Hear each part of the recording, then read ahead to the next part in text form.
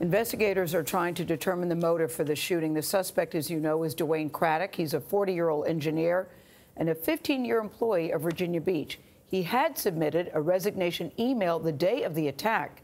Errol Barnett is outside the crime scene. Errol, what else do you know about this resignation? Well, we know that one of the deceased victims was in the suspect's chain of command, but was not his direct supervisor. So that could be a clue now as investigators try to determine if the gunman's job status had anything to do with what unfolded in Building 2 directly behind me. He was not terminated, and he was not in the process of being terminated. Officials have not said what the suspect's resignation contained, only that his job performance was satisfactory. He was in good standing within his department. Reports of gunfire first came in at 4:08 p.m. Friday. Shots fired, second floor. He's going up the steps. 2 minutes later, officers arrived from police headquarters nearby. I got a nail down on the third floor with a gunshot wound, still looking for the gunman. Navigating a building police described as a honeycomb, police eventually found the suspect 8 minutes later, who discharged rounds well into the double digits in a prolonged gun battle. Officer hit. At 4:19, one officer was shot, saved by his bulletproof vest. Once cornered, the gunman exchanged fire with police through a door. Then, silence.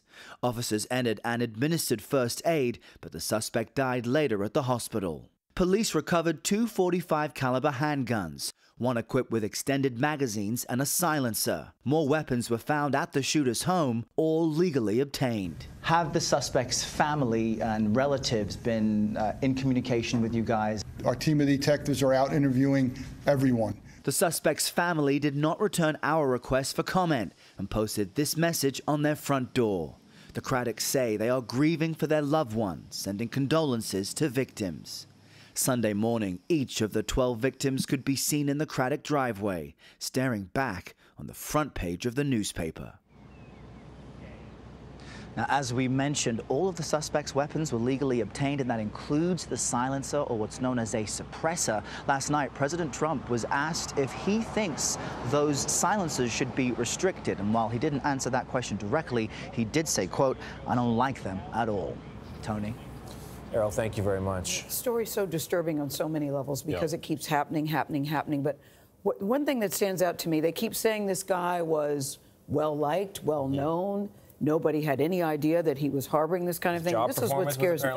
He was doing very well in the job. Yeah, That's what scares me, guys. How do we protect ourselves? You can't, and you don't know what's going to... You can't? It's inexplicable. Yeah, and you may not ever get an answer for it. That is the word for it. That's the trouble. And no answer that would ever make sense, even if you get the answer. That's right.